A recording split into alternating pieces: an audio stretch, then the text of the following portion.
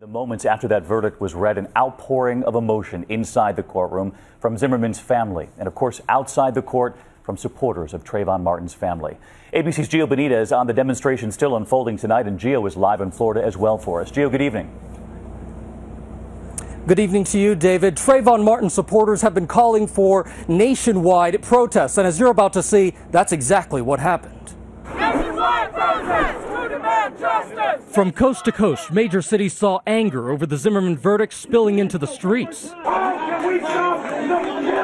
In Oakland, California, police say up to 100 demonstrators caused minor damage, but protests by and large were peaceful everywhere. In San Francisco, 200 people on the march. Not one more! In Chicago, signs reading, "We are all Trayvon." People still gathering there earlier today. I thank you for waking us up this morning, God. And here in Sanford, in the midst of Trayvon supporters shocked by the jury's decision, a church service urging peace.